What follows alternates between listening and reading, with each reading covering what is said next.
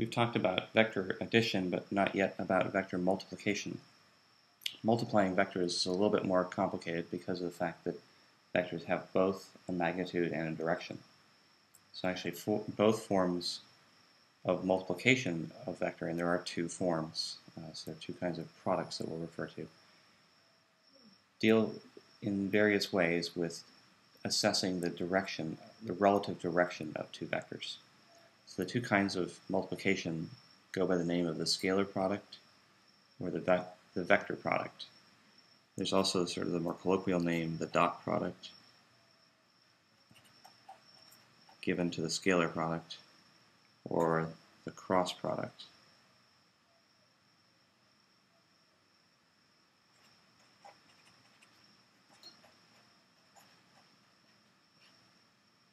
Given to the vector product. We'll see why that's so in a moment. Let's deal with the scalar product first. If I have two vectors, A and B, and they have some different magnitudes and a relative angle between them, we call the dot product A dot B. This product produces a number. So if this is 5 in the north direction, this is 3 in the east direction. It just produces a number. And the number that it produces is the magnitude of A times the magnitude of B times the cosine of the angle between them. So it doesn't produce a new vector or anything, which is a little bit different than traditional multiplication of integers. If I multiply two integers together, I get another integer. Or if I multiply two real numbers together, I get another real number. This kind of multiplication, I multiply, or I take the dot product of two vectors, and I get back a scalar quantity. So if I happen to know the magnitude of A, and I happen to know the magnitude of B, and the relative angle between them, I can compute this dot product rather easily.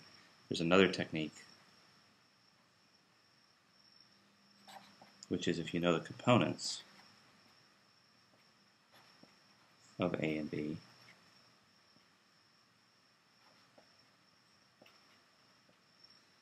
I can simply multiply the components out. So AX times BX plus AY BY plus AC BZ. Again, the result is a scalar.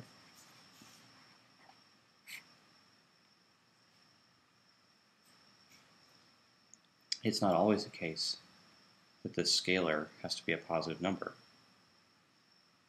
So for example,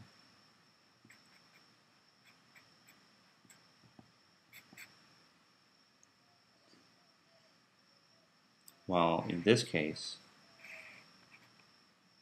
if this is A and this is B,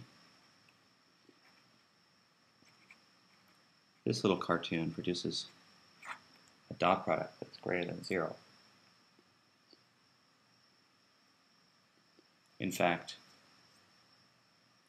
it produces a dot product that's equal to the product of the two magnitudes because I've drawn them parallel. So the angle between the two vectors is 0, and the cosine of that angle would be 1.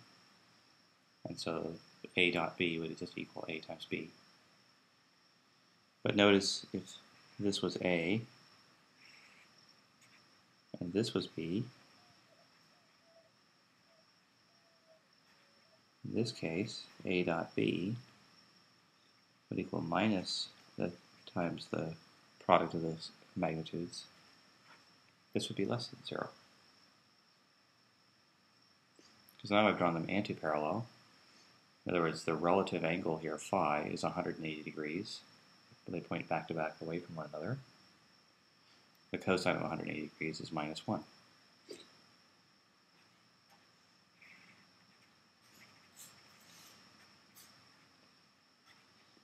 Here's an example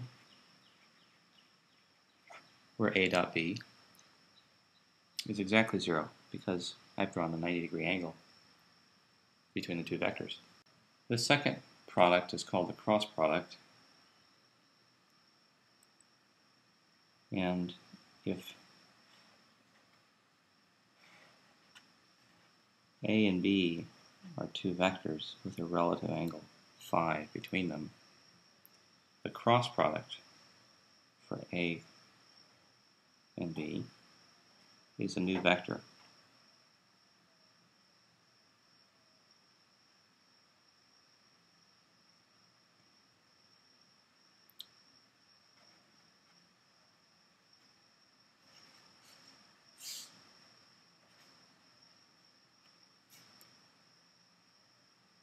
And this magnitude of this new vector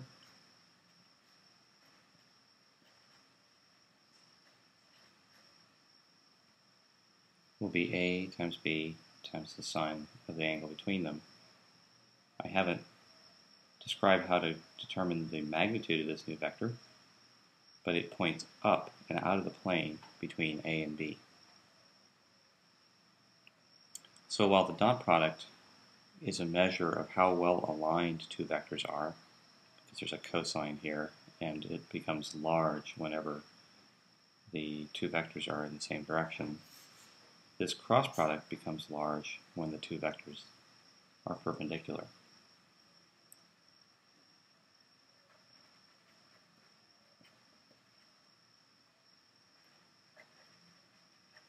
So this produces a result which is a vector. And just to think through some of these examples again.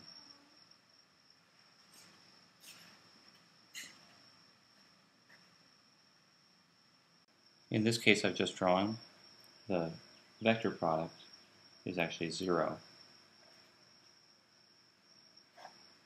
Because the angle between these two vectors A and B is 0 degrees, and therefore the sine of the angle between them is 0. So the cross product, again, is a measure of how perpendicular the two vectors are, and these are not very perpendicular vectors. On the other hand, if I'd drawn A over here, B over here, and this was a right angle, this would be C.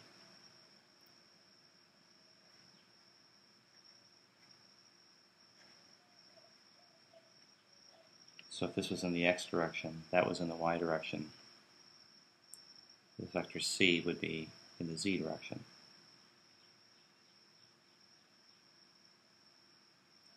And it would be the largest possible magnitude it could be. It would just be A times B. There'd be no multiplication of the sine of an angle because, well, the angle is 90 degrees between A and B. And as a result, the sine of 90 is 1. On the other hand, if this was A, and this was B, this was the x direction, and that was the y direction, C would point straight down.